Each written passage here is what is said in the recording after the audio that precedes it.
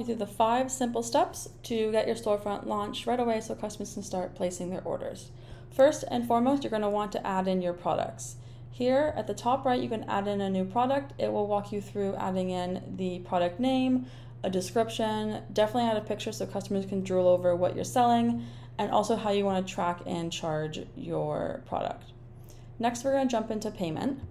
You definitely want customers to be able to have an option to pay. So if you're on the starter plan or if you'd like to connect a credit card gateway, you're going to toggle over to payment gateway setup.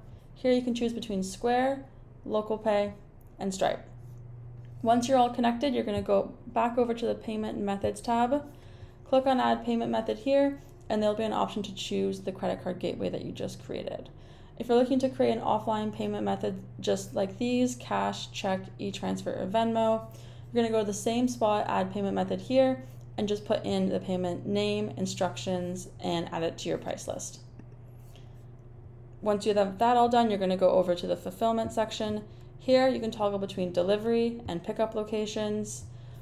They're essentially the same. The only difference is that when you go to the add delivery plan here in the top right, you're going to define it by who you want to deliver to. Do you want to deliver it to a certain city, specific zip codes or postal codes, or just 10 kilometers outside of a central address? Whereas for pickup, if I go to add pickup location, you're just going to put in the address that customers need to go to grab their order from you. Once you have your products, your payment methods, and your fulfillments, you want to always make sure that they're attached to your price list.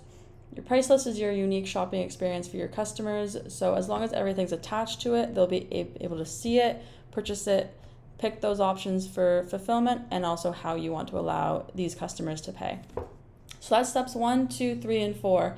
The final step, you're going to go over to the Storefront tab right here, open close store, open store, click on open.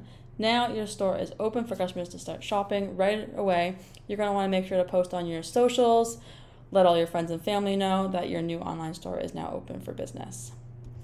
Thanks for watching, and I hope this helped.